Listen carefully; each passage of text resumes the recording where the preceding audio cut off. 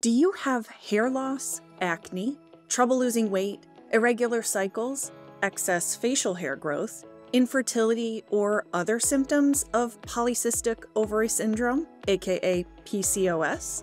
Maybe your doctor has run labs to look for signs of PCOS, like testosterone levels, but they all come back normal. Well, guess what? Testosterone isn't the whole story. Keep watching, because in this video, I'm going to explain how other androgen hormones can cause PCOS symptoms, and how accurate assessment of these hormones can help you effectively treat your symptoms using functional medicine. Despite the fact that polycystic ovary syndrome, or PCOS, is one of the most common endocrine disorders, it's often misdiagnosed. One study found that it took an average of 2 years and 3 different doctors for women to be properly diagnosed with PCOS. One of the reasons this happens is an incomplete understanding and assessment of the hormones that trigger the symptoms and complications of PCOS, specifically androgen hormones like testosterone. I see this a lot in real life. Women come to me because they have several of the telltale signs of PCOS, and they've been told they might have PCOS by their doctors, but their blood work is normal, which leaves them without a plan or appropriate treatment strategies. Leaving women stuck with PCOS symptoms is bad enough, but we also know that if untreated, women with PCOS have an increased risk of cardiovascular disease, type 2 diabetes, autoimmunity, mood disorders like anxiety, and other chronic conditions. So it's extremely important that we address the underlying dysfunction. Although it's very common, there's nothing simple about PCOS or its cause. Many body systems and factors are involved, including insulin resistance, genetic variants, chronic stress, exposure to endocrine-disrupting chemicals, poor methylation, systemic inflammation, and dysfunctional androgen hormones and hormone metabolites, including testosterone, which is what I'm focusing on in this video. Specifically, I'm going to talk through how it's possible to have normal or even low levels of testosterone on a blood test and still have PCOS. But before we get into the role of these specific hormones, let's cover what PCOS is, how it's diagnosed, and what kinds of symptoms it can trigger. PCOS is a term that describes a complex hormonal condition with symptoms ranging from mild to severe.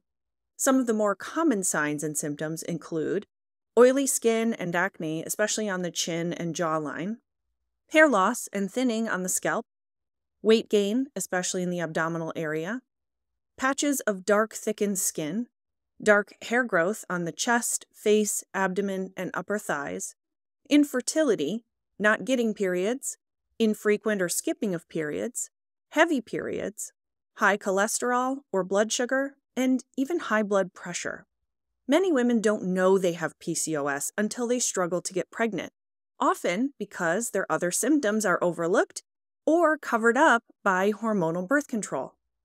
Diagnosis is based on the presence of at least 2 of 3 criteria: irregular or absent periods due to lack of ovulation, ovarian cysts or immature follicles visualized on diagnostic testing, most often an ultrasound, and/or elevated androgen hormones or androgenic symptoms, also called hyperandrogenism. So, what are these androgen hormones and where do they come from? Androgens are often thought of as male hormones, but women need them too. Testosterone is the most well-known androgen, but there are several other hormones with androgenic activity that we don't typically talk about or measure. More on these in a minute. It's important to remember that androgens aren't bad. Maintaining adequate androgens keeps women strong by supporting bone and muscle health, stamina, and recovery.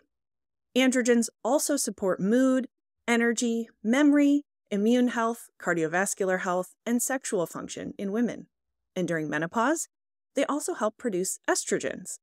However, when someone has PCOS, the ovaries, adrenal glands, and fat cells of the body may overproduce testosterone or another androgen called dihydroepiandrosterone, aka DHEA.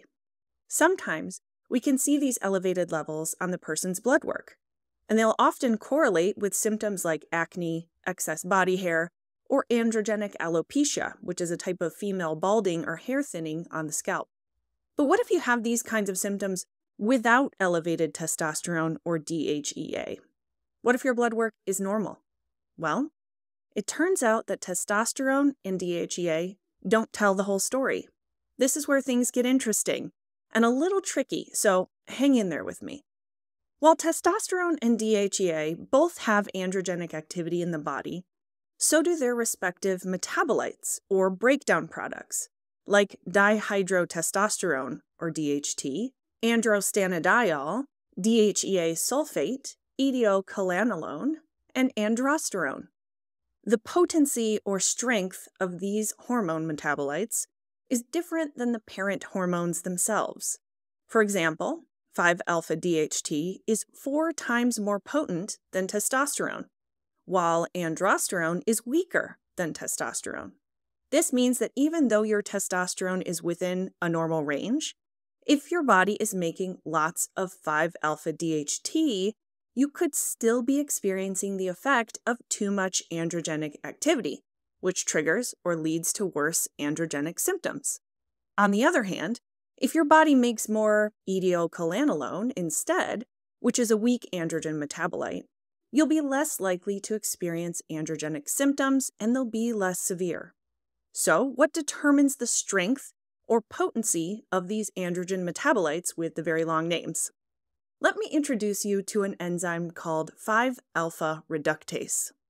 If your body uses this enzyme to break down testosterone or DHEA, the resulting metabolites are more potent or androgenic compared to 5-beta reductase. Imagine that the process of breaking down androgen hormones is like a river flowing downstream. And when it comes time to break down androgens, the water can flow down the 5-alpha reductase branch of the river or the 5-beta reductase branch. The 5-alpha branch of the river turns into rushing rapids with a powerful current and maybe even a waterfall or two, because these metabolites are potent androgens that trigger androgenic symptoms, whereas the 5-beta branch of the river flows quietly and softly, having much less androgenic action. The good news is that we can influence how your body metabolizes or breaks down these androgens. If we follow the river analogy, we can help send more water down the 5-beta pathway using food, micronutrients, and even some nutraceuticals. I'll share specifics with you in a moment. But first, we need to be able to determine if or how much 5-alpha reductase activity is happening in your body. And a simple blood test isn't going to do it. We need to be measuring hormone metabolites as well, like 5-alpha-DHT and 5-beta androstenediol and others. If we fail to test or we ignore these potent androgens, we can miss out on many root cause treatment strategies that can dramatically improve symptoms. Thankfully, the dried urine test for comprehensive hormones, or the Dutch test, measures these crucial androgen metabolites. There's even a handy slider bar on the Dutch report that tells you if your 5-alpha reductase activity is high or low, which helps you understand where all of that androgenic action is coming from. The Dutch Complete also measures hormones like progesterone, estradiol, cortisol, and many other hormone metabolites. I use it with every one of my PCOS clients, and it always leads to new revelations and treatment possibilities. I'll put a link to more info about the Dutch in the video description for you to check out. Let's say you discover that your 5-alpha reductase enzyme is working extra hard and cranking out some potent androgen metabolites. How can we shift away from this pathway and towards weaker androgens? Well, there are many foods, herbs, and phytonutrients that help slow down or inhibit 5-alpha reductase. And for your convenience, I've compiled them into a handy PDF document that you can download for free at the end of this video.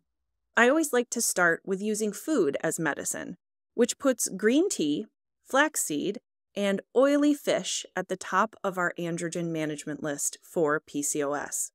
I always recommend drinking tea that is unsweetened and organic because of the high concentration of endocrine-disrupting pesticides used in conventional tea farming. If you don't love the taste of green tea, you could also consider supplementing with epigallocatechin gallate, or EGCG, which is one of the active compounds in green tea. When it comes to fatty fish, it's best to consume sustainably harvested wild-caught types like salmon, sardines, mackerel, anchovies, and herring. These are the types of fish with some of the highest omega fatty acid concentration. Quercetin also inhibits 5-alpha reductase, and it can be found in foods like dark-colored grapes, apples, dark berries, kale, red onions, broccoli, dill, and capers. Quercetin has many other health benefits, including immune support, blood sugar support, and inflammation modulation. A few of my favorite herbs that reduce 5-alpha reductase activity include saw palmetto, stinging nettle root, chasteberry, aka vitex, black cohosh, and pygeum. As with any herb, it's important that the correct part of the plant is utilized and that the correct extraction techniques are used when formulating them into a supplement. It's also important to standardize the dose of the active ingredient. All of this to say that there are a few products that I trust that follow these correct procedures and perform third-party testing to ensure that what you're getting actually matches what's on the bottle. Unfortunately, not all supplements are created equal in terms of quality and efficacy. You'll find details about my preferred products, including suggested dose, in the free checklist. You're also welcome to purchase anything you need from my full-script dispensary and take advantage of a nice discount, so be sure to check that out. If you take away one thing from this video, I hope it's a sense of hope. Hope that you can find the answers you're looking for, that there's more to uncover beyond standard blood tests, that there are more treatment options than you've been offered, and that with a root cause approach that works with your body's unique needs and strengths, you can get relief. I hope that you found this information here clarifying and helpful. If so, I'd really appreciate it if you'd give this video a thumbs up and perhaps subscribe to my channel. And be sure to check out the link in the video description for the free checklist and other resources I mentioned. Thanks so much for watching, and stay tuned for more functional medicine strategies. We'll see you in the next video.